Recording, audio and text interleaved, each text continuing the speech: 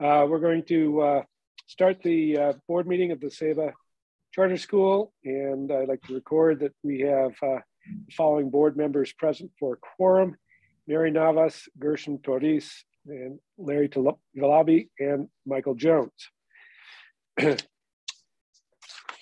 And from the staff, I see that we have Head of School Josh Ripp and Director of Operations Daniel Ornelas.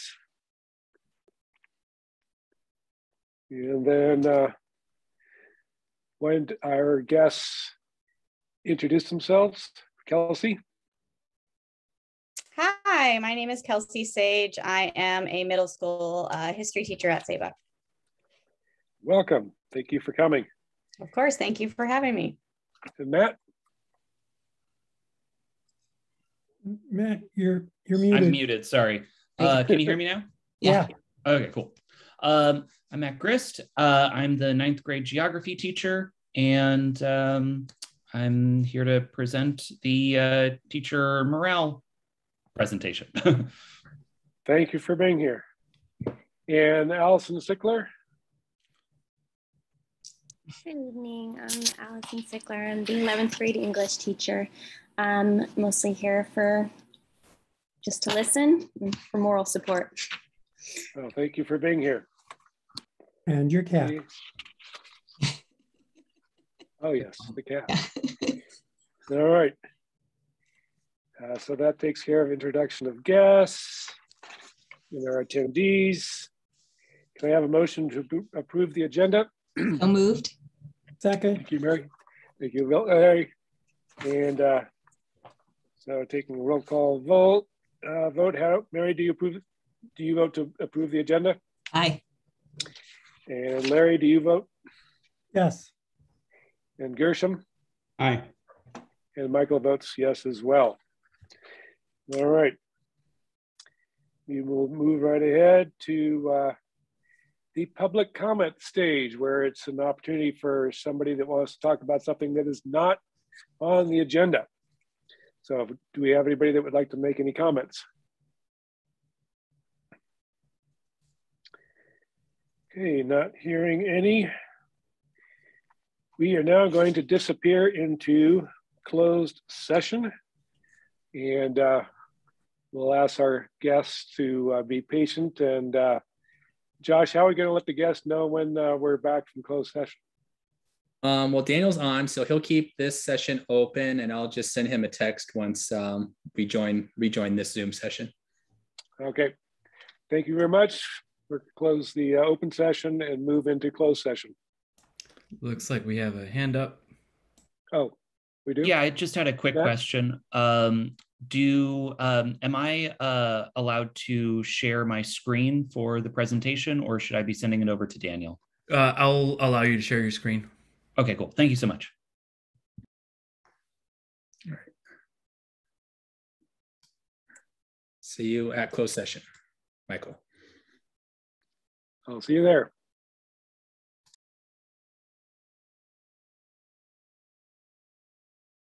Oh, I have to leave first.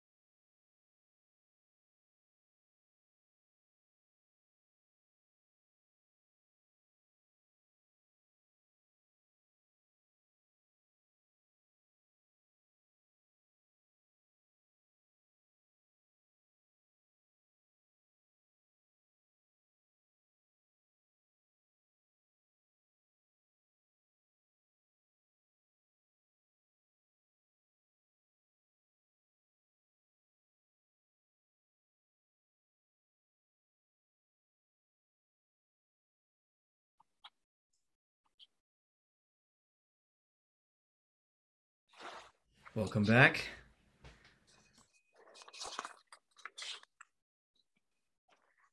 Okay, are we all here? Looks like we're Doesn't look missing like it. Mary and Gershom. Ms. Gershom.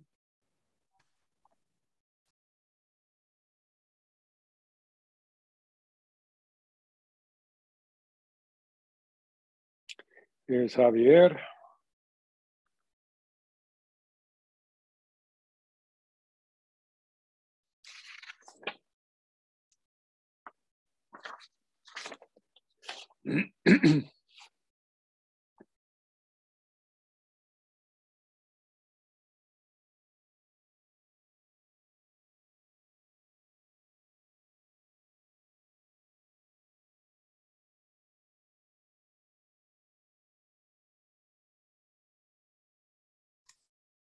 Are we waiting for Mary? Yeah, All right. should I go ahead with the report? Yeah, that's fine because she needs to be here for the votes, but yeah.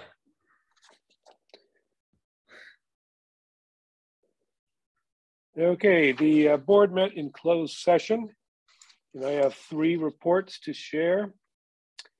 The board, by unanimous vote, authorized SEBA head of school Josh Ripp with Elizabeth Sanborn Falcone as agent to negotiate and potentially execute a purchase of 228 and 234 Locust Street. And that was by unanimous vote. Then we went into 2 discipline cases. And the first report is the board approved the stipulated expulsion order regarding confidential student discipline matter order number 02012022. In the second matter, the board approved the stipulated expulsion order regarding confidential student discipline matter order number 02022022. That was also by unanimous vote. So that concludes the reports out of closed session. Great, thank you. Yeah, it looks like we're still missing Mary.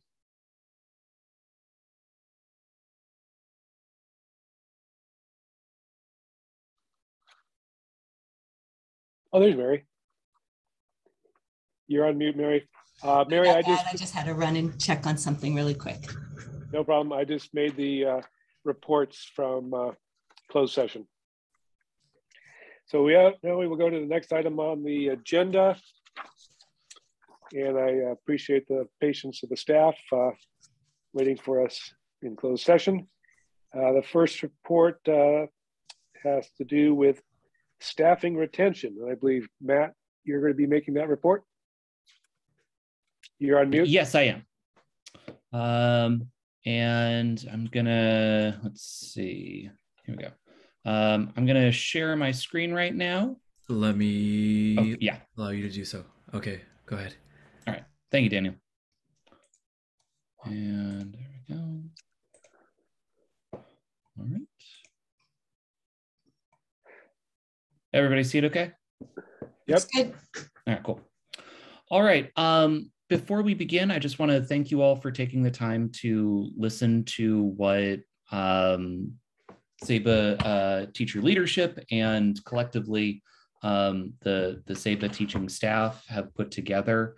Really means a lot to have you be here and to listen to what we have collected. So this survey was compiled from the input of about 26 out of 35 teachers, so about 74% of the teaching staff at SEBA between the dates of January 28th and February 1st. The survey itself consisted of 16 questions with the questions being set up on a linear scale from 1 to 5, 1 being strongly disagree to 5 being strongly agree on a series of questions. sorry, some noise outside. The presentation that I'm going to be giving you right now will go over the highlights of the poll. Due to, I just wanted to make sure that I'm using your time as best as possible. We're not going to go over every question from the poll. We are going to go over what myself and teacher leadership saw as the most important questions to address. The results will then be followed by comments from staff sorted into general categories. School strengths, teacher admin relations, teacher retention, and steps towards a more successful campus. So any questions before I get started? All right, I'm hearing, or I'm seeing nods, so okay. First up, first question was, I feel successful as a teacher at SABA. 5 being strongly agree, 1 being strongly disagree. So about 40% of those who polled would say they mostly agree, strongly agree that they feel successful as a teacher at SABA.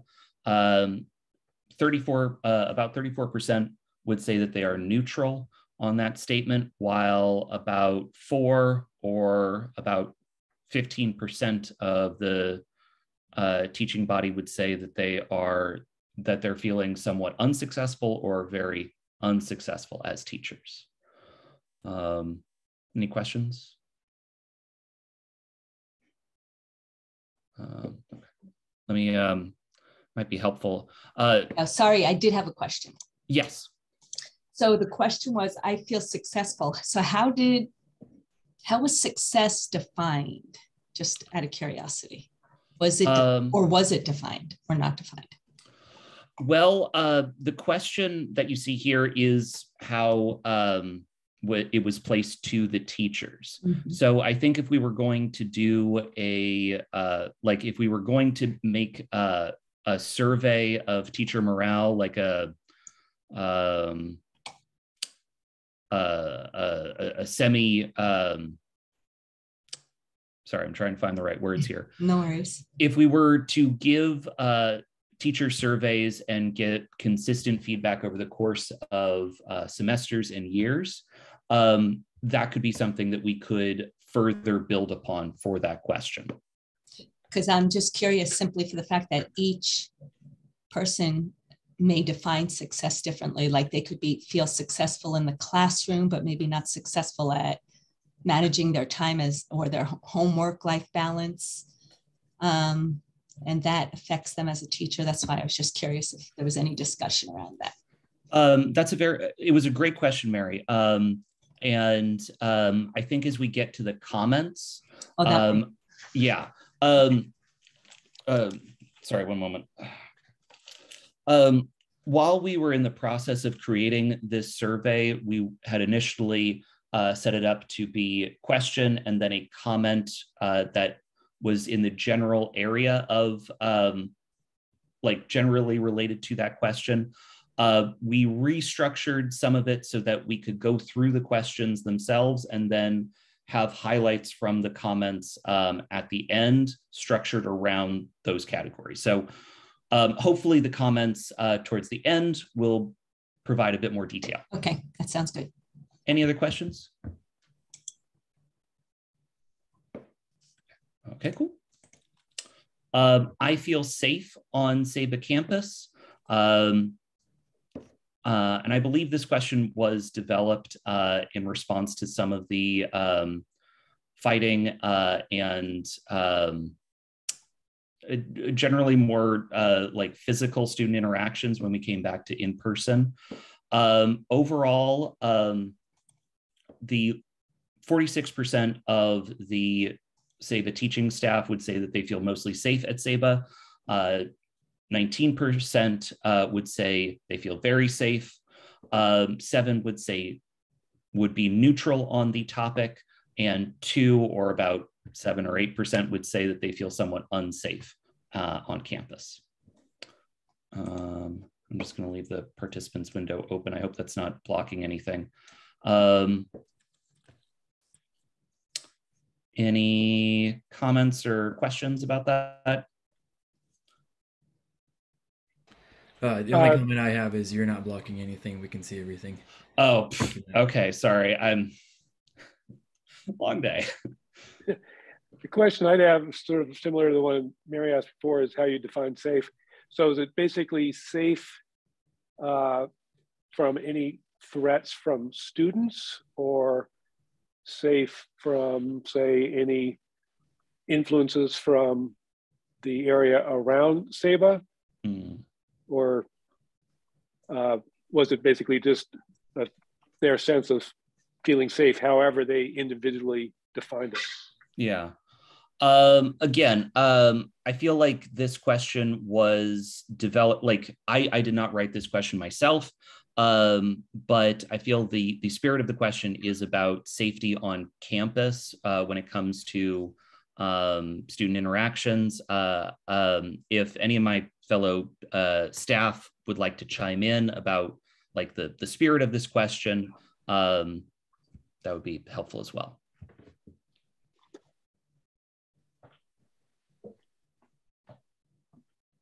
I think many of us took it more as a safety for not only ourselves, but for students as well, of response to COVID, and then also response to local community instances of violence at other schools that have taken place within Santa Cruz County, and how we feel that we have reacted as a school on SEBA's campus.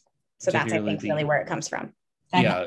Are you referencing what happened at Aptos? Well, there's been Aptos, there's been other campus issues that have happened at, I think Pajaro Middle was one. And then there's been ones in Salinas. So I think that there's been some teacher concern around that. And I think SEBA has, from what we see as the survey results, has shown that we are a strong campus and that safety is not something that we are fearing for. Yeah, it's not a major concern. Okay. All right. With this next question was, I feel that I can approach any member of SEBA administration with questions or concerns. Questions being clarification on administration directives, school-wide policy, in regards to discipline and behavior enforcement, and expectations for work like independent study, notifications. With this report, I think it's kind of a bit more, it's not as straightforward as the last one. Well, about 2 teachers would say that they feel like they can talk to admin about their questions or concerns. 42% would say they feel that they can approach them on most topics, but the remainder were split between being neutral, not feeling comfortable to, not feeling very comfortable to approach SEBA administration with questions or concerns, and 5 saying that they feel that they can't approach SEBA admin about questions or concerns.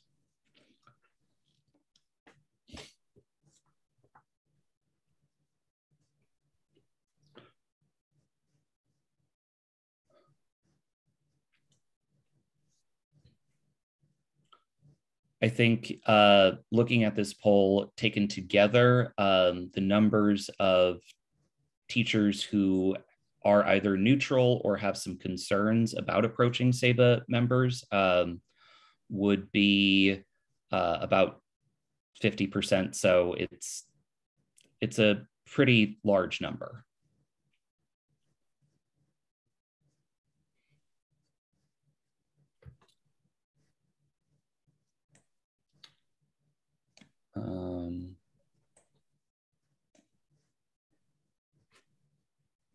You know, Matt, when I look at this and the other two, I'm trying to figure out the number 3, right?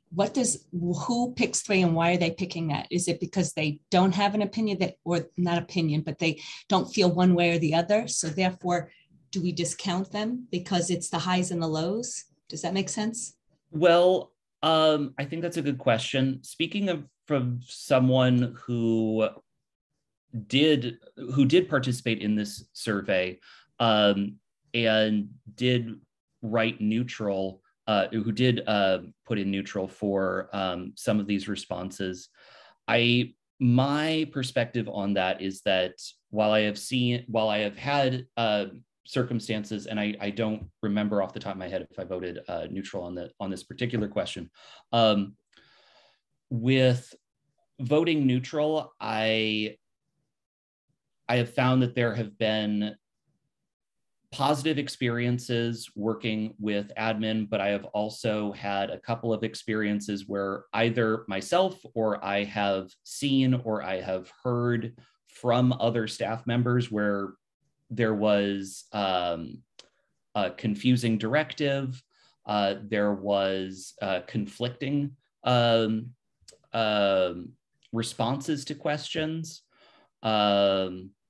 So the experiences that either I had directly experienced or I had heard from people I trust and I believe kind of canceled out what I had experienced myself. So while I had positive experiences,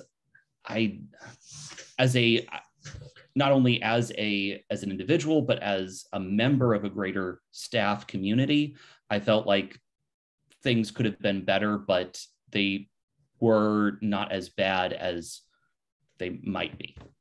Okay, I'm going to play devil's advocate because I like to do that sometimes.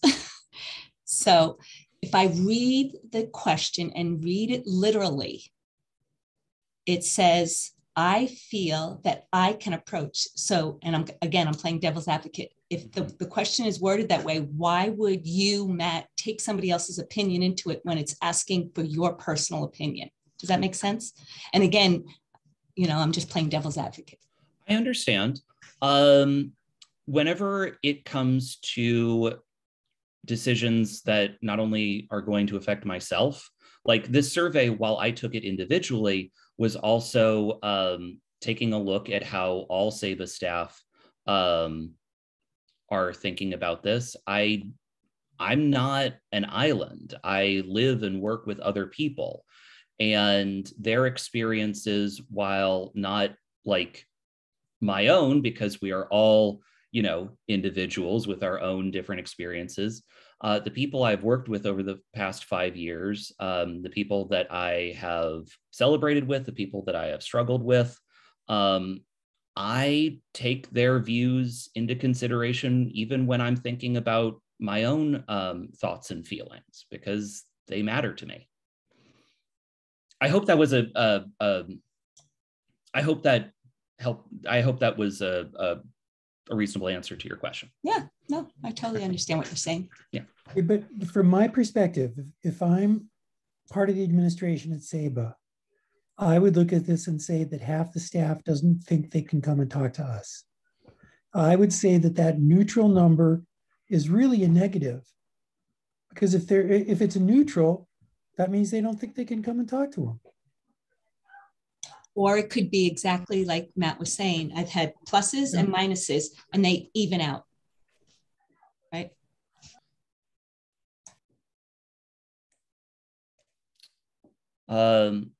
Thank you, Larry and Mary, for those comments. Were there any further questions, or were there any staff that wanted to add in on what's been said so far? I'd like to piggyback on what you were saying, Matt. Hi, I'm a great English teacher, Allison. Because I think when, we take into consideration how our colleagues are feeling or how they may have been spoken to, it affects the climate, I think, of the whole staff. So that may play a part in that answer. I agree. Okay. So next question. I feel appreciated and supported by fellow SABA teachers. Again, this is unlike the previous question. I feel this is a pretty straightforward responses. 10 out of the 26 respondents say that they feel very supported and appreciated by fellow SABA teachers. 14%, over 50% of the respondents would say that they feel fairly appreciated by their fellow teachers, with one saying neutral and one saying not so much. And from, again, my own personal experience, while I have had positive interactions with admin as in my time at SABA, and I have appreciated and have found support with them, I feel like the strongest support that I have had over the past 5 years has really been with my fellow teachers, talking over lesson plans, workshopping approaches to individual students that might be having academic or behavioral trouble. All of those moments have really, for me, built a strong, have made me feel like I have a strong camaraderie and connection with my fellow teachers.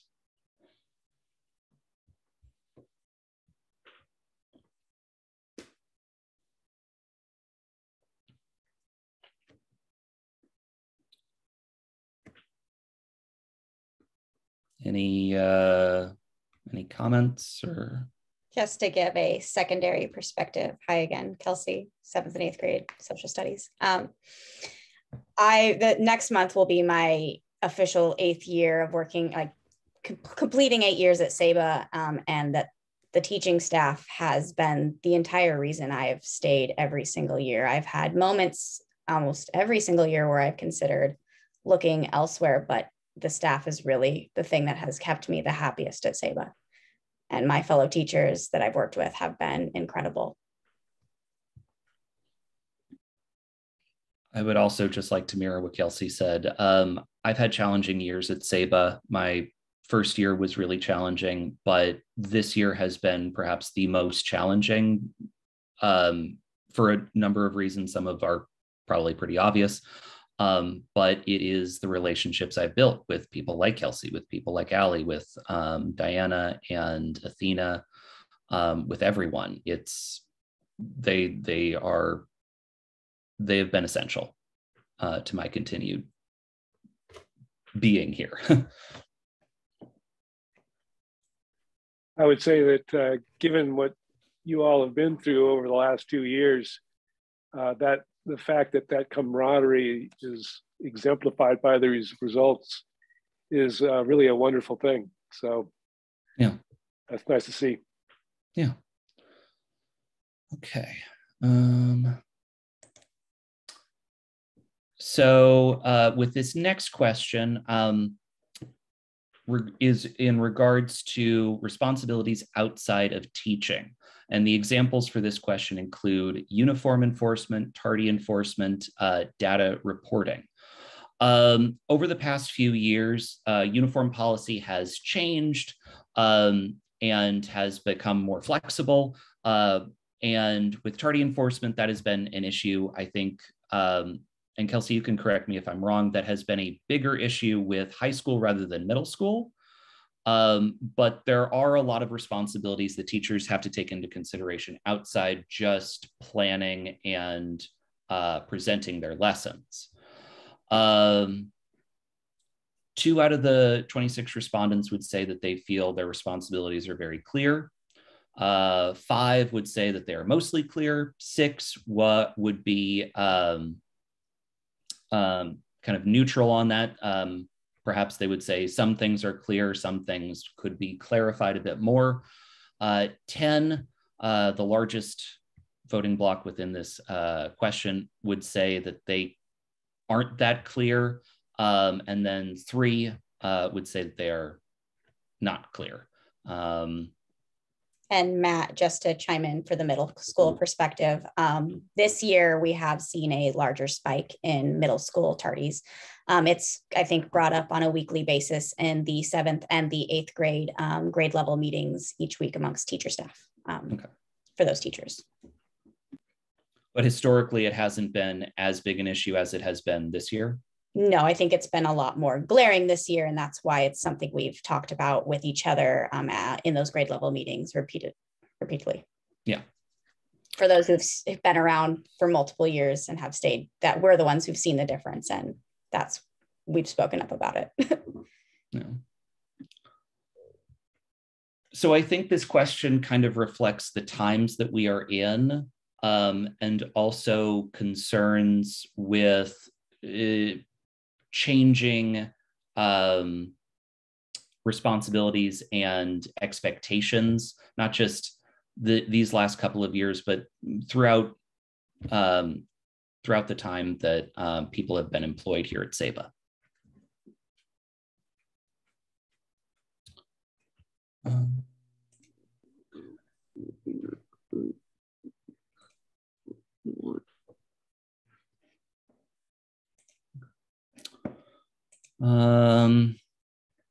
Any questions?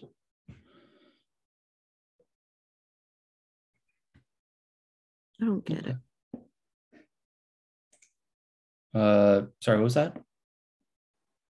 I think Miss Rainey is having a hard time with her audio. Oh, okay. All right.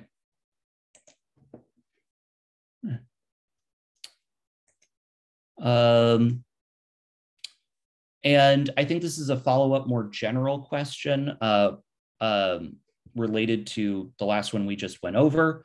My responsibilities outside of teaching at SABA are reasonable and achievable. One issue that's come up in the last year is having time to adequately record and complete independent study notifications. And that's been a concern among among many teachers about making sure that there's dedicated time, particularly on Mondays during PD and grade level and PLC times, that is carved out for us to allow to work on these, because especially in the first semester and in January and the first half of last month, there were really serious attendance issues due to Omicron. And the amount of independent study paperwork that was coming through for teachers to complete, and I can only speak for myself on this, some unclear directions on how we were to fill those out properly made what was essentially just like what is an important part of our of making sure that we are getting the funding that we need, but also can be considered kind of bureaucratic work, or might be seen as such, becoming kind of an overwhelming, almost mountain of work for many teachers. And Matt, just so you know, I agree. In the changes that they're making with independent study, it made it hard for everybody to understand and do it. I mean, not just you, everybody. So yeah, they made it extremely difficult. I also want to chime in and say that it's also work that can't be done at home outside of hours, because it's something where you need to have a reliable printer, and most families don't all have them at home with today's age. Yeah. So independent study notifications is one issue that I think was fueling some of the responses here, with 40% of respondents saying things are not as good as they could be, and 36% not feeling either one way or the other. Independent study was the thing that came to mind, but if there are any that I'm not thinking of,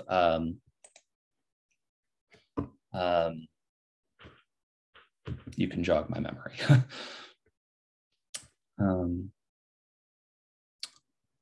But if there isn't any other further comments about this question, I think we can move on. Any other comments or concerns? I think maybe another thing that teachers had in mind with this question would be data recording for things like tardiness, confiscation of phones. It went back and forth a few times where initially the teacher was responsible for contacting parents for attendance issues and phone confiscation, and then it went back and forth a few times, and I think teachers were not quite sure where the dust settled on that. And those are things that, you know, your average teacher is going to be very type A, very rule follower. And so when there's uncertainty there, that can breed a lot of poor feelings, feelings of being unsuccessful. Yeah, frustration, confusion, exactly, yeah.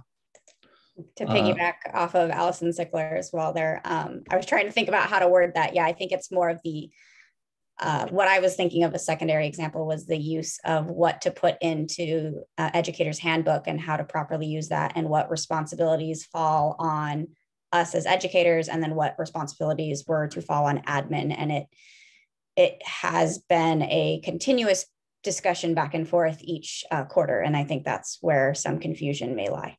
Yeah.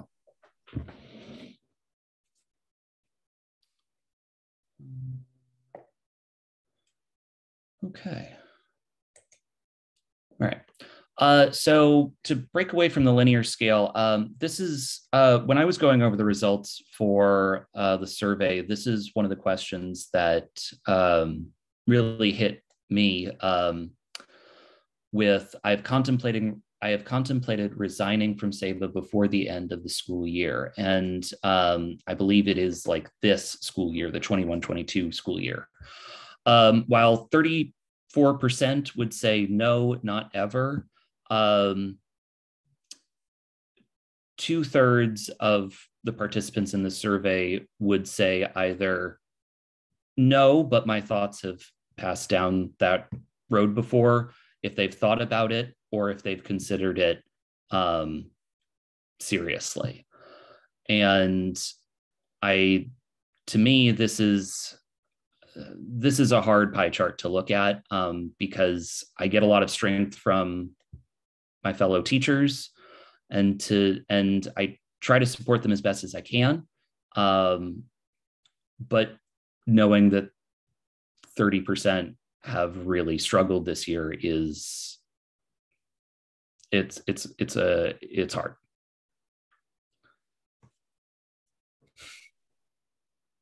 It is a really hard one to look at and to think about. And I think something that just came to mind for me that we never discussed as a group before is also what's not included on here is those who did resign. Yeah. I stepped in as a grade level lead for the 9th grade during first semester, while our current grade level lead was taking some time to recover. But 9th grade lost the ELA teacher, their special ed teacher, and the PE teacher, I believe all within the first quarter. And to have those kinds of repeated losses so quickly, it's hard for staff. And I am very thankful for the work that Mr. Winchell and Mr. Mashuka and Ms. Parsons have put in as coming in, kind of just like jumping right into the fray. I'm so proud and impressed by their work. But to have, and I believe I've got the right number with just within 9th grade, and they were not the only ones who left within the first semester. It's hard as a teacher to see so many people leave so quickly, and it's also truly hard on students. And I think that's something that needs to be remembered when it comes to teachers leaving, especially in the middle of the year. It can make students feel like it is like, sorry, my words are not working here. They feel at fault. And they can also feel like yeah.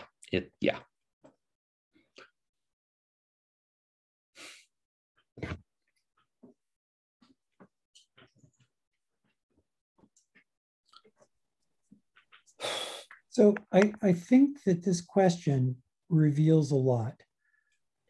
And it's a radical question because you're asking about leaving before the end of the school year. I think a secondary question, and you might have asked it and it's not one of the ones you're featuring in this, but are you contemplating resigning from SEBA at the end of the school year?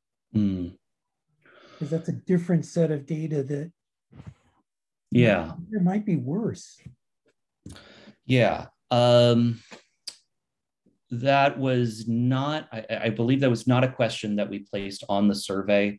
And you're right, as a follow-up question, like knowing who might be feeling like I can make it through the end of the year, but then I'm done. That could also point to a lot of other implications as well.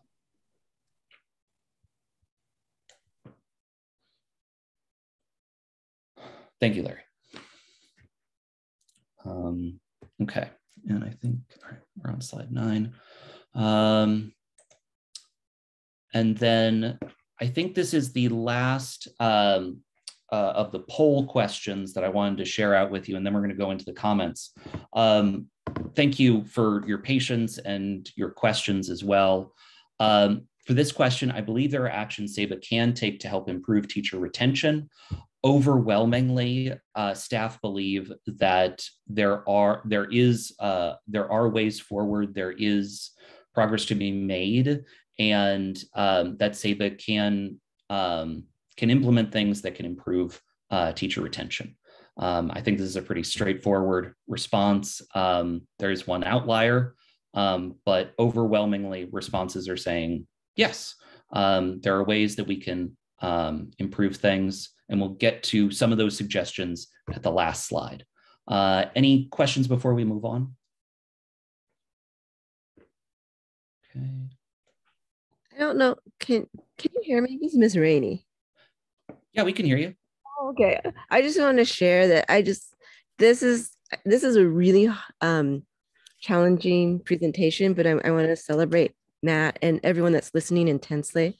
But I would like to say that there is potential.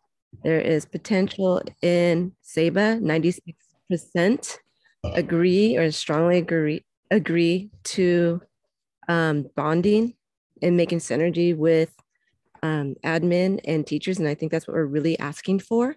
So I'm always perspective of being optimistic, but I appreciate the fact that everyone's listening intensely. Yeah.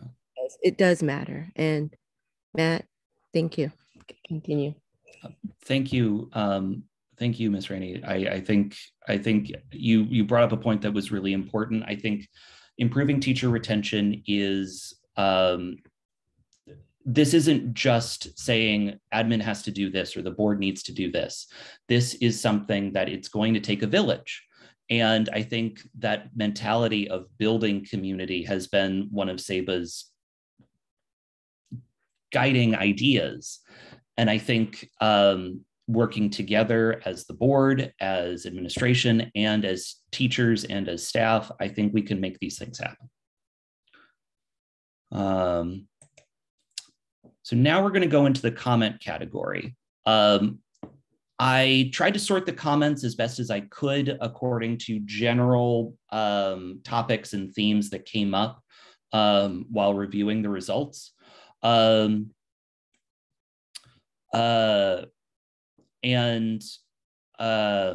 the first response, my day-to-day support and encouragement that helped me feel like a valued member of SEBA always comes from my fellow teachers. SEBA has incredible potential to be something truly remarkable. And I think this quote is really echoing what Ms. Rainey was just saying. And there we go. I think its teachers and counselors are a huge asset. I have never met a more dedicated, innovative, and reflective group of educators whose expertise should be tapped when it comes to decision-making regarding the school. So I think this is both are really positive statements, not just about, not just related to teachers, but I think also to the school as an idea and as a community. We work best when we work together. And I think we have some really strong people here. So that was school strength. The next one was teacher admin relations, how we work together, how we communicate about concerns and requests, and how also admin has responded to certain topics. Respondent 25 said, I feel that there is a lack of consistency in the way that the administration responds to my concerns and requests, if I receive a response at all. I think I am most frustrated by the lack of transparency in many of the responses I receive. It is not often clear why a decision is being made or if teacher input is being considered. I've also noticed that information can differ depending on who you ask.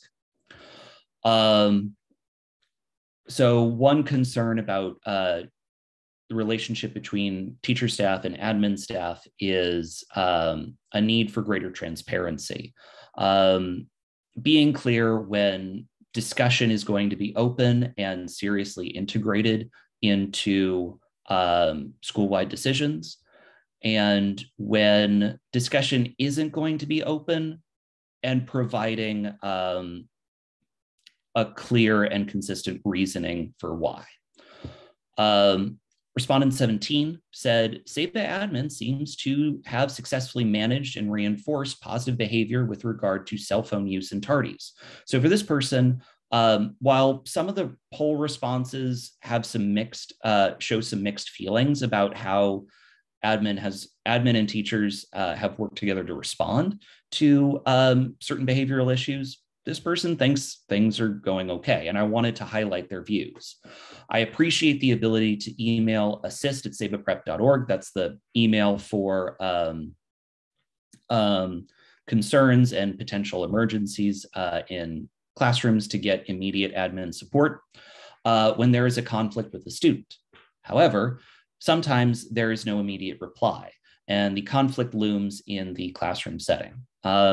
This comment is is referring in part to how we communicate when a teacher needs immediate assistance. And there has been kind of a back and forth between staff and admin about how to best approach this and how best to approach responding.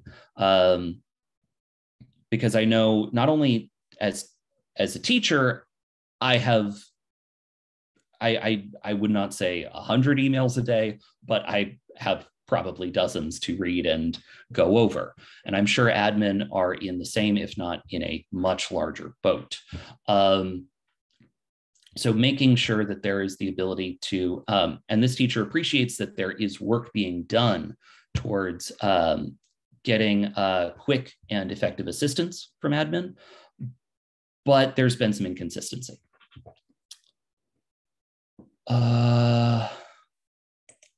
Have I missed anything? Would anyone want to chime in or add anything or ask a question?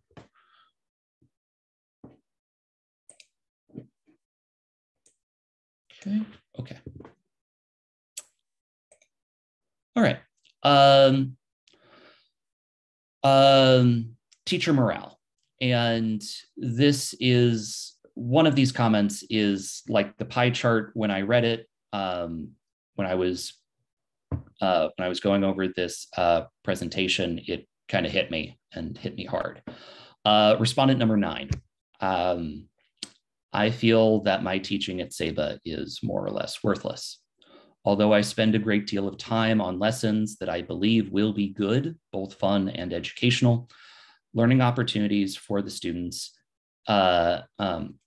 learning opportunities for the students. In class, there is no interest by many of the students to learn anything. And this was a quote taken from a larger comment. From that larger comment, this teacher has had experience before with teaching and has put a lot of effort into their skills and takes pride in their work. And they're struggling.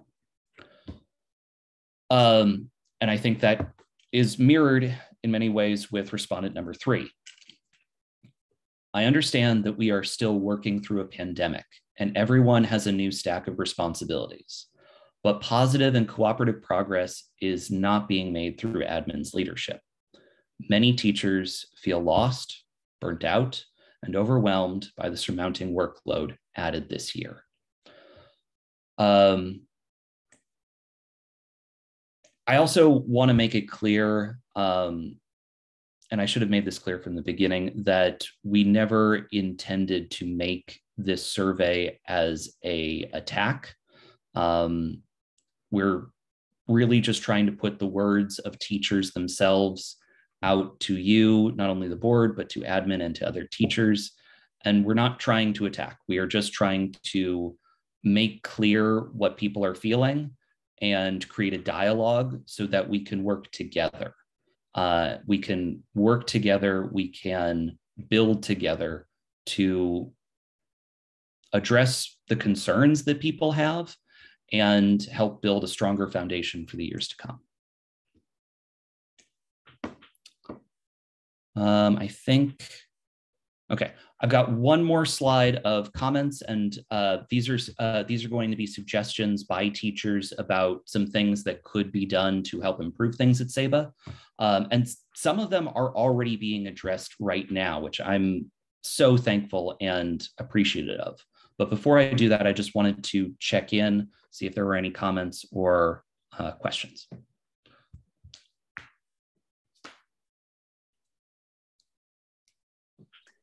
So Matt, when there's a teacher that expresses the idea of feeling worthless, what kind of support is available to a teacher that's having that struggle?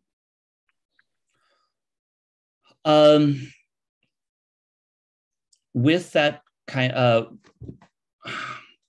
for those teachers, I feel that, and again, I don't mean this in any negative way. I'm just trying to express what I think might be happening with this person or with other people in this situation.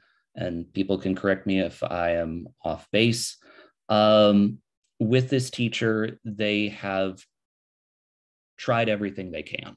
They have reviewed their lessons. They have met with students. They have reached out to parents. They've asked for advice from admin.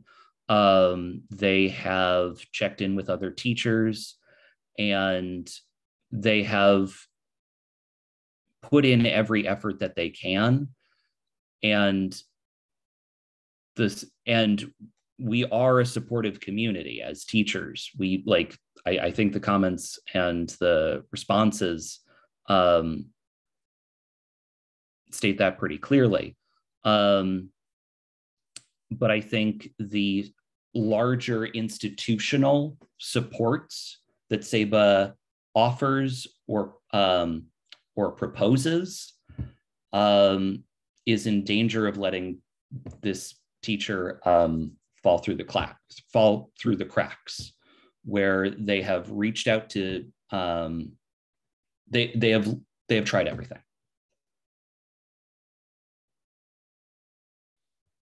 I hope that was answered your question. Well, it is concerning. It's obviously the person's in a very difficult place, and we certainly want to make sure that whatever we can do to support them and help them to address the situation is there. So, but thank you for making us aware of this. Yeah. And so I think, yes, so this is the last slide with commentary. These are suggestions provided by teachers in the survey about, So these are some responses about teacher retention, some ideas, and then we'll follow it up with some more concrete examples.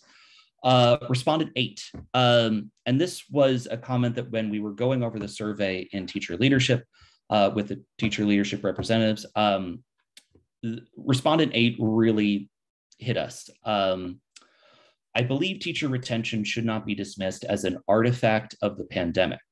I think this is such an insightful statement. This has been a concern for many years, and it's a morale killer. I believe there are concrete steps school leadership can take to ensure more teachers stay at SABA and to attract more experienced, credentialed teachers to come to SABA.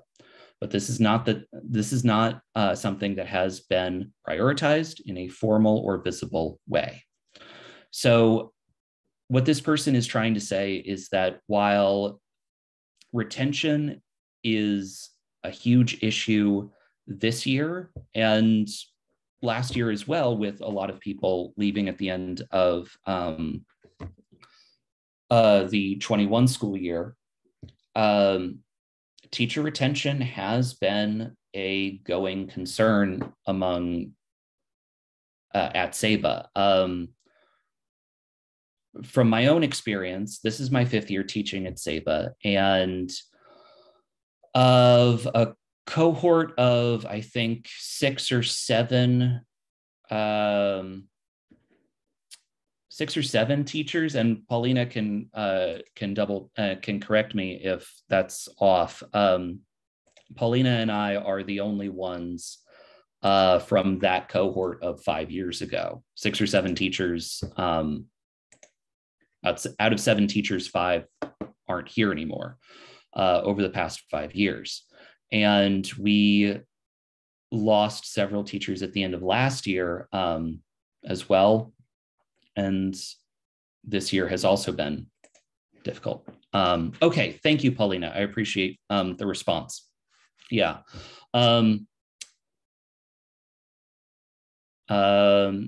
Yeah, so some other responses to this question, in this category for teacher retention, some suggestions were also shorter workday. I see this concern being heard by the proposal of the no early release ballot schedule, and I hope this schedule is adopted. And I think that's I think that will come up again in the next slide. So that's something that is happening. Respondent number 10. Seriously integrate teacher input when offered and provide adequate explanations for why input will not be asked for. It really helps streamline how teachers respond to school-wide policies, where when they know, like, oh, okay, this is something that's up for debate, cool, and I know my voice will be heard. If it's not up for debate, then it's like, okay, this is serious and we need a clear path forward. And I think Respondent 10 had a follow-up statement that I think was important, especially in regards to respondents who, like in the last slide, Respondent 9, provide clear and straightforward steps for new and established teachers to take and use sick day leave if they need extended time to recover from COVID or some other physical or mental health concerns. Something that I am so grateful for in the last couple of years, and I wish it didn't have to take a worldwide pandemic to make people more conscious of, is the need that people have for addressing mental health. And I'm really glad that it is being more talked about and more conscious of in the workplace. Self-care has been repeatedly emphasized by the district and by admin, but staff should not have to depend on individual conversations and relationships in order to access the time and relief that they need. This is a difficult time. And I think it's also important to acknowledge that teaching is rarely, if ever, easy. And the stress of the work can be incredible. And I'm glad that self-care and mental health are becoming more talked about. But I think SABA and many other organizations need to do a better job walking the walk. We're talking about it, and that's important, but we got to walk it too. Before we get on to immediate steps, anything else that people would like to address from these responses?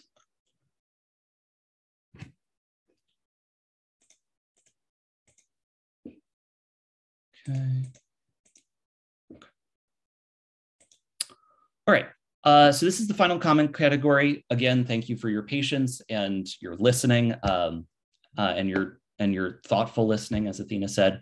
So for this comment category, I wanted to point out specific recommendations that staff and teachers had made, not only recommendations on how things could be improved, but also where things really are improving, because SABA is dynamic, things are changing, and we are excited to see these changes happening. So I am going to have a couple of animations with these slides, with these comments. This green star is for things that are being put into effect right now. Orange arrows are for things that still need to be addressed, but can be and hopefully will be. So Matt, yeah. Before you get started, this is just for Michael. So Michael, if our board meeting goes past our scheduled time, do we have to vote on extending the time? I know with my other board meetings, we usually do that, but I'm not sure if that is applicable to charters. Well, and beyond that, I've got people waiting for me that I was supposed to meet at 7:35. So I'm not sure what we still have a full agenda. So I don't know if that we need to do that, Michael, but I'm just putting it out there. I'm not sure. What's our scheduled ending time? 7:30. 7:30, and it's 7:26. So do we need to have a motion to extend the meeting? Why don't we let Matt finish his presentation? I think this is your last slide, Matt. Yes, it is. And again, I thank you for your time and your patience, and I will go quickly through this. Length of day with the upcoming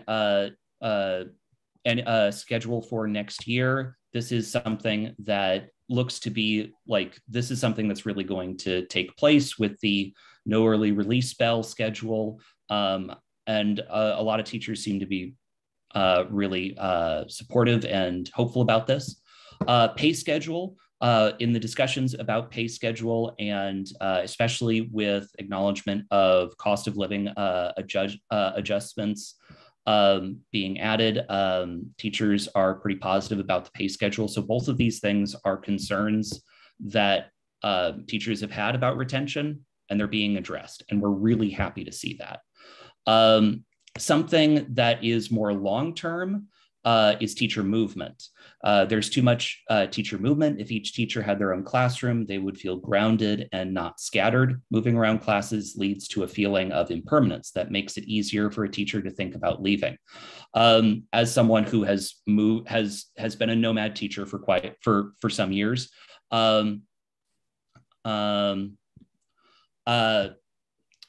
having my own place as a teacher would be great.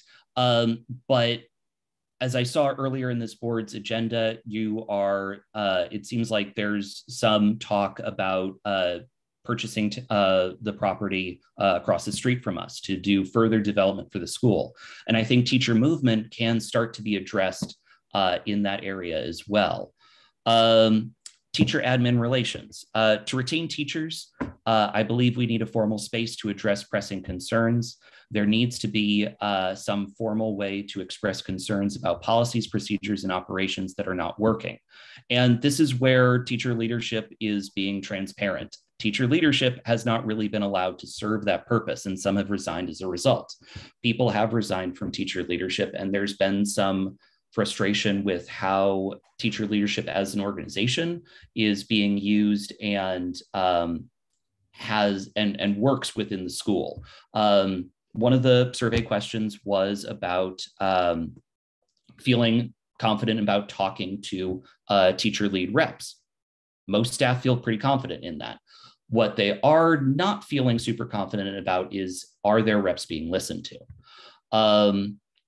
But again, that is something that can be changed. Teacher retention, and also that has a willing audience and a willing group of people that are more than willing to work with people. Teacher retention, if you want to keep new teachers, hazing of them, not by staff, but by students who are skeptical of teachers staying, who are concerned about constantly seeing new faces, this needs to be addressed. Both preparing new teachers with the reality of it before the term begins and by addressing the student behavior. As a first-year teacher, I struggled with student behavior more so than I think than a normal first-year teacher would. And as I have stayed longer and longer at SABA, I've built strong relationships with students. Behavior can still be an issue, but I believe staying and being a present and consistent fixture in their world really helps. And those are some potential solutions. Some of them are already well on the way to being done. And that is our presentation. And thank you so much for listening. So I have a request. Yes. And can you send us the complete set of results for the surveys and all of the comments? Yes, we can do that. Yeah, I'd really appreciate being able to see them all. Mm-hmm. Yeah. Yeah. All right. Anything else? Matt, I want to thank you for all and the rest of the staff for all the time and energy that you put into putting this together. I don't think there's any topic at SABA or in any school these days that's more important. And I think you've given us a lot of very useful information that we can study and try to find solutions. Well, so thank you for that. If there's any solace, this is happening nationwide. I mean, the results of this survey that you guys ran with your staff is really consistent with the surveys that are going nationally. You know, teaching is in a really tough spot right now. It is. So is administration. A it very is. high percentage of administrators are talking about leaving the profession as well. So yes, yeah, it is definitely a national issue, and it isn't just isolated to teachers. Admin are struggling too. And I would say that it is a national issue, but SABA is a very small community, and we need to work on solutions here. And I think the staff are ready and willing to work with everyone here to make that happen. I think SABA is also a very special school with a lot of different policies and ways that we run our school that make it amazing for our students, but sometimes more stressful for educators. And I think that that's a part of also what needs to be addressed at SABA. That isn't, nationally wise, but there are a lot of things that do, resonate with what's going on in our country. And I appreciate you all for listening, and Matt for leading this as well. And again, thank you for your patience. I tried to make this as succinct as possible, but there's a lot of data, and I will be sharing out that survey with you all. Thank you very much. Thank you. Thank you. Okay, as been pointed out, we are over our deadline.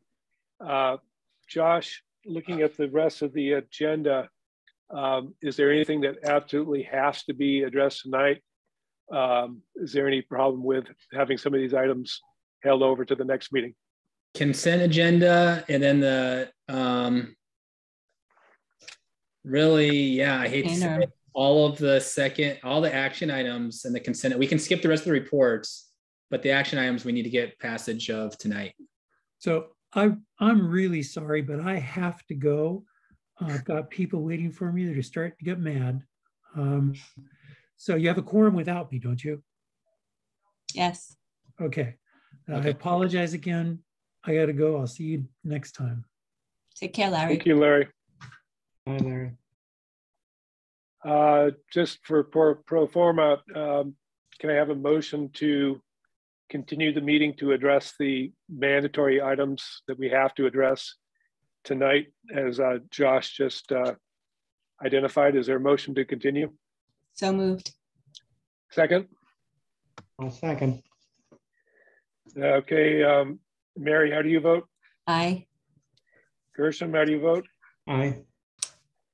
Javier, how do you vote? Aye. And Michael votes aye as well. So we have a quorum and we can continue. Can I have a motion to approve the consent agenda unless there is an item that needs to be pulled for further discussion? I'm trying to remember, did I miss, I think that our last meeting, it was the January 18th agenda minutes, not the agenda, the minutes that I couldn't vote on. Is that, Daniel, does that sound familiar?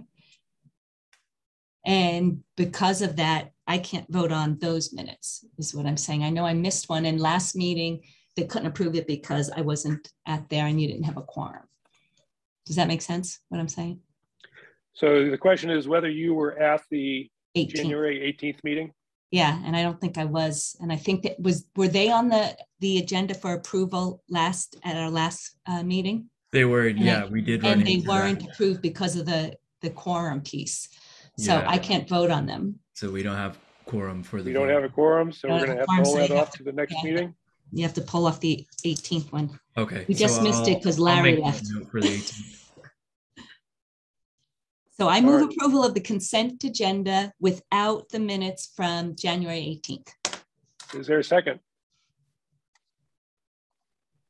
I'll second. Mary, how do you vote? Aye. Gershom, how do you vote? Aye. Javier, how do you vote? Aye. And Michael votes aye as well. That takes care of the consent agenda minus the minutes for January, which we will try again next meeting. Okay, going to action items. Josh, second interim budget. Yes. So we have our second interim budget here. Paul's on the call from DMS to go through this with us. Paul, the floor is yours. Thank you. Good evening. I'll make this as quick as possible. So the summary analysis is there, but I'm going to go through all those numbers with you. So if we scroll down to the next one, which will be a summarized P&L versus, we'll have first interim year to date. There we go. So in December, you approved the first interim budget, which was at an ADA of 499.69. Net revenue at the end of the year was $411,000. The year-to-date actuals are through January 31. That's 58% of the year, 7 months. And the third column is the proposed second interim budget we're asking for your approval tonight. Revenues have dropped by $135,000. You'll see there's a drop in ADA of 20. That is based on actual P1 attendance that has been filed. I was just looking at a school services report about drop in ADA across the board. Counties, charter schools, districts are down 9% across the state. Paul, if I may, real quick, that 479.25 is not our P1. It's our projected. It's our projected. Right. Sorry, P2. Your projected P2. I apologize. Right. So, but it's still down from where we thought we would be, and we're seeing that across the board in schools and counties. But because of CARES Act and some other one-time funding is there, it still helps prop up the revenues. The school is in a very strong position as it is, right? You have $4.2 million beginning fund balance. The second interim budget, even with that drop, we've made some cuts in areas where we clearly weren't spending what we thought we would. We're looking at a budgeted net surplus of $457,000. So if we can scroll down again to the next page. Oh, just really quick, Paul. So then your ADA rate is like at 93, 94% versus, well, that's what it is right now at second interim. So that sounds pretty good. I mean, I know ours dropped to 92, which is the lowest it's ever been since I've been here, but it's usually around 95, 96. And yours is usually, SABIS is usually a little higher than that, isn't it? Yeah, we're usually closer to 97. That's what I thought. Okay. Yeah, like 96.5 to 97. Okay. Thank you.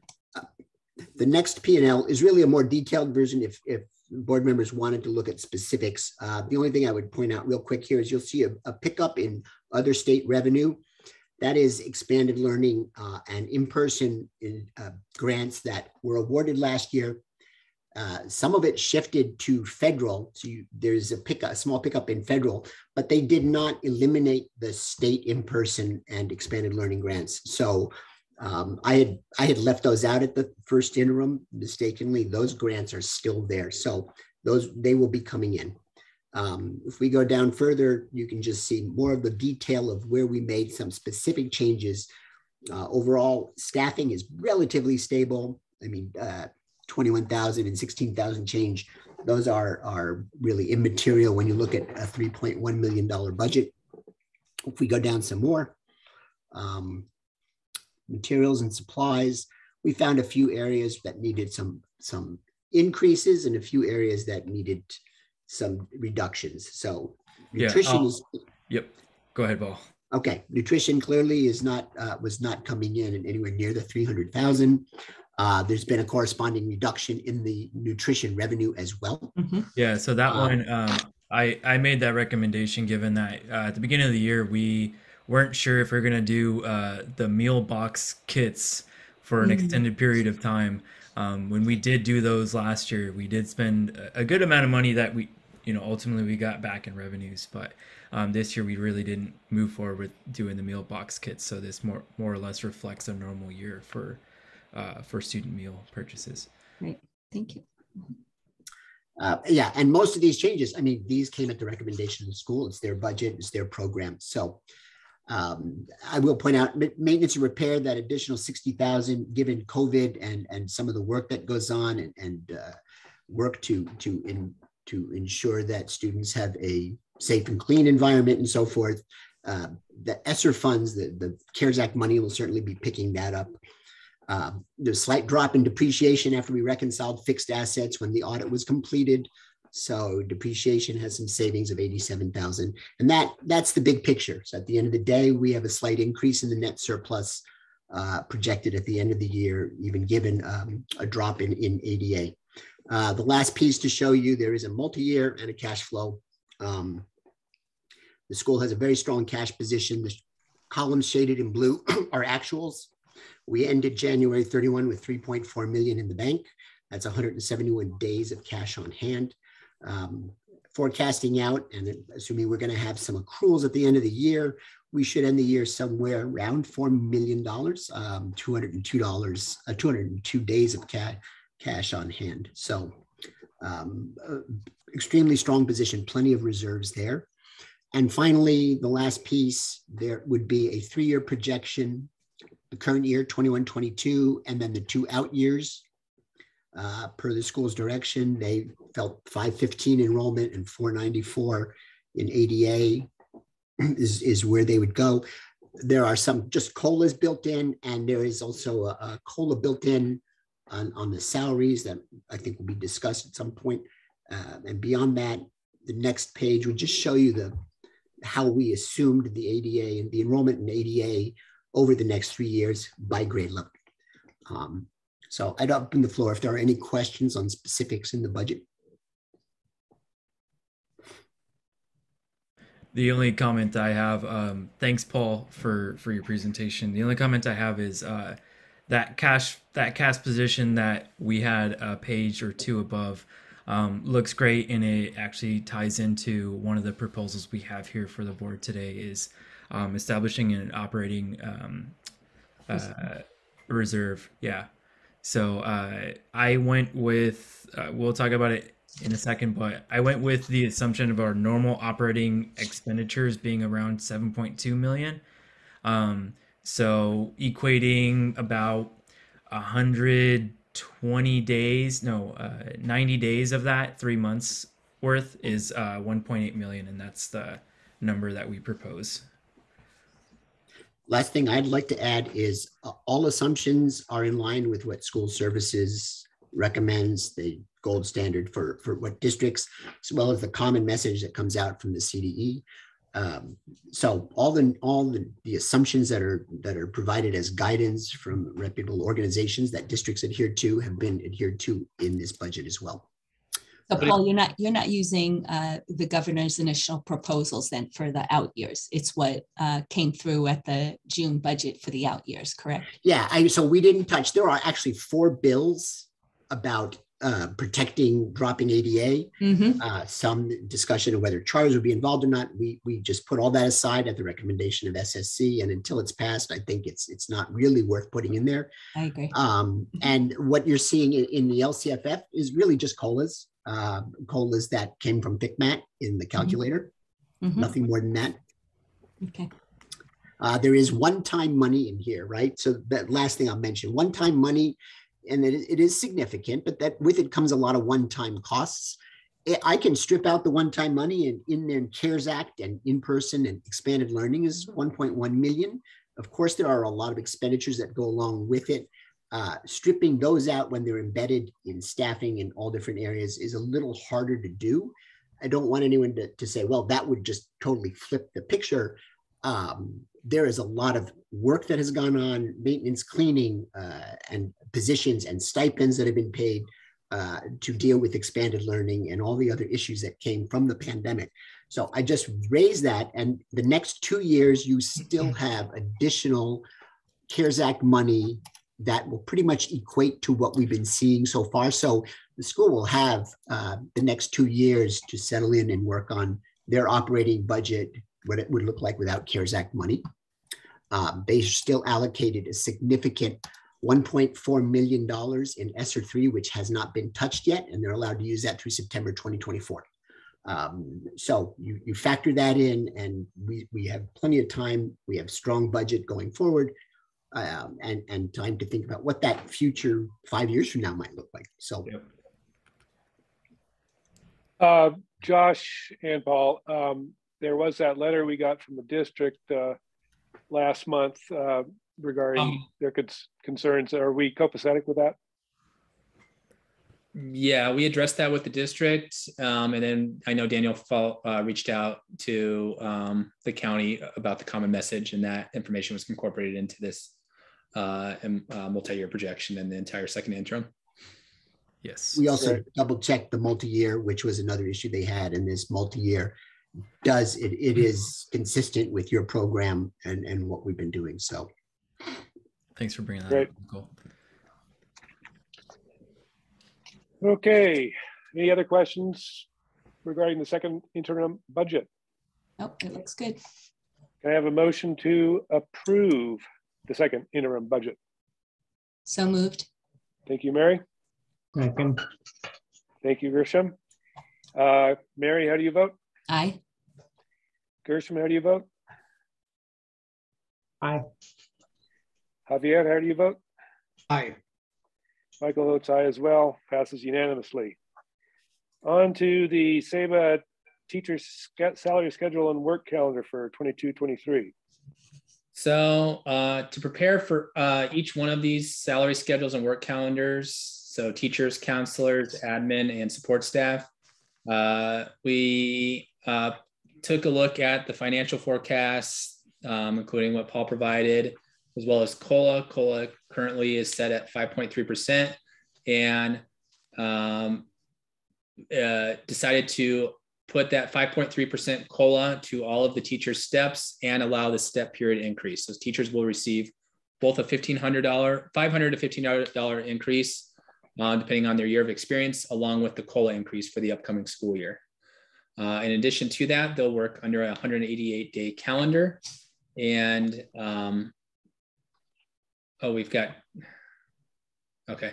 And then we have a list of stipends that we would like to have the board approve as well.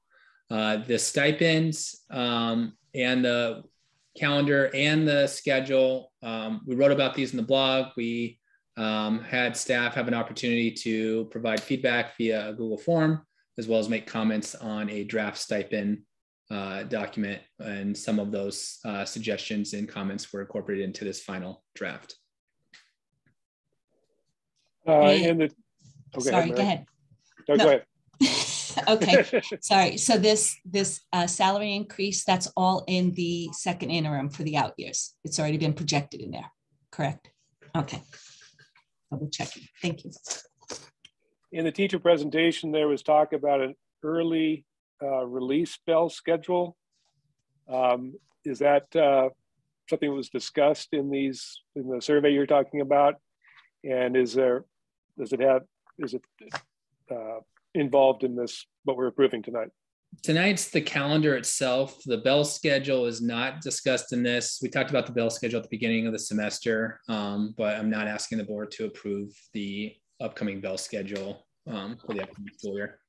And just to be super clear, we currently have Monday early releases at 2 o'clock, and there appears to be general consensus that we could do away with that early release, but then have a consistent end time be 20 minutes earlier. And I don't know the exact time off the top of my head, but 3:15. Oh, thank you. 3:15 end time each day, Monday through Friday. And so that's what we're moving towards, but that's not what for approval here. Right. So that'll be coming up in the future at some point? Correct. All right. So that's the SABA teacher salary schedule and work calendar. We have 2 calendars, one for the new teacher and one for the returning teacher. So it's 3 additional days for the new teacher, right? That's correct. Reading it that way. Okay. All right. Is there a motion to approve the teacher salary schedule and work calendar for 22-23? So moved. Thank you, Mary. Second. Thank you, Gershom. Mary? Aye. Gershom? Aye. Javier? Aye. Michael votes aye as well. It's unanimous. Moving on to the SABA counselor salary schedule and work calendar. So the SABA counselors also have a $1,500 step increase, along with a 5.3% pay increase at each one of those steps, along with a 203 workday calendar. Thank you. Is there a motion to approve? So moved. Thank you, Mary. Second? I'll second. Thank you, Javier. Mary, how do you vote? Aye. Gershom? Aye. Javier? Aye. And Michael votes aye as well. Moving on to the SABA administrator salary schedule and work calendar. Okay, the SABA admin salary schedule also has a 5.3% increase to each of their steps and a $1,500 step increase. So it's consistent across all 3 of the schedules we've discussed so far. And then the workday calendar for admin is at 234 days. All right, motion to approve? So moved. Second? I'll second. Thanks, Javier. Mary? Aye. Gershom? Aye. Javier? Aye. Michael votes aye as well. Passes unanimously. And on to the support staff. The support staff schedule also had it's hourly rates, but they received an appropriate rate increase depending on where they're at in the hourly rates. It's listed there in the draft schedule, along with a workday calendar of 230 days. The major change we made was there's a few weeks during the school year in which they were not expected to be here and were not paid, and we allowed them to have paid days off during those select weeks there. So that's indicated in these workday calendars for support staff. Great. Motion to approve. So moved. Thank you, Mary. Second. I'll second. Thank you, Gershom. Aye. Mary, what's that? Aye. Gershom's on it. And Michael votes aye as well. Javier, did you vote? Aye. Yeah. That's, I thought I heard him flurry say of votes. That's unanimous. All right. That takes care of the salary schedules and work calendars. On to the SABA 90-day cash reserve policy. I believe Daniel was just talking about that. This was one of the metrics that we were measuring our financial organizational goal, in which we wanted to come up with a reserve policy, and now we finally have it here. Basically what this states is that SABA will be obligated to maintain a $1.8 million reserve, approximately 25% of the annual operating budget of 7.3 million, or 3 months of average expenses. I would like the SABA Board of Directors to approve this reserve policy and to have this in place to always make sure that we are in a stable financial position. So do you guys have a Fund 17 that you keep for economic reserves? And is this a different fund, or you're just going to separate it out and monitor it? How does that work?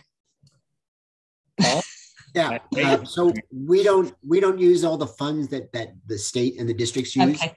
Our system would allow us to. Okay. But what we're going to do is put it under the net asset section, just separating out of the 4.2 million fund balance as board approved reserve, restricted, okay. and then the remaining. Okay, sounds good. And just to understand it, because it's a policy, there's going to be a yearly thing, and it will not need an approval from the board anymore. It's going to be like every year it happens automatically type of thing. Yeah. Okay, cool. So the only board action that would be needed would be if we were to tap into that reserve. Yeah. You would have to get board approval for that, right? Correct. So, you know, if there's a silver lining to COVID, it's all this extra money we ended up with. So functionally, looking forward, if we return to the way the bad old days, what is the process for, you know, having to sort of reel back this reserve idea? I think that would have to come with a different expectation in terms of what the net operating expenditures are. So if it were the case that our net operating expenditures were drastically lower than 7.2 million, then we'd have to look again at what a realistic reserve number is, and just update the policy. Yeah. What would be an example of why we would dip into the reserve? Let's say that we had an ADA increase, or like, you know, we do lots of different programs and pay lots of different teachers and different staff positions. And let's say we had an ADA increase, and then we're looking, all right, we know we need to have, say, 30 teachers. That's unquestionable. So, but in doing that and paying for that staff along with the support staff and admin necessary just to operate the building, our expenses lead to us dipping below that 3-month reserve. You know, on occasion during the school year, we'd say, hey, can we move those to 2 months? Yeah, I would say especially at the very beginning of the school year, when, you know, a lot of what we do is front loaded in terms of expenditures, and then you factor in the state's a little bit at times lags behind in terms of getting us revenues. So it will probably be around those times that I'd imagine we'd have to tap into that reserve. I still remember a day where our cash balance was around 90,000. I remember that. Like 3 or 4 years ago. It was. I remember that. Good. Yeah. So if I recall, back in those days, we would go and get a credit loan, right? Yeah. So this helps us avoid having to do that, correct? Correct. I would also say we have some ambitious goals for the school, and to finance those goals, we're going to be looking at least partially at SABA, and this will make us it's there for you.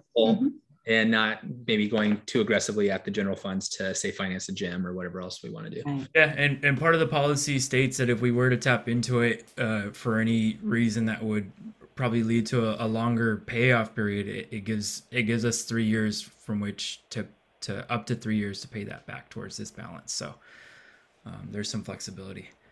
It's a good thing.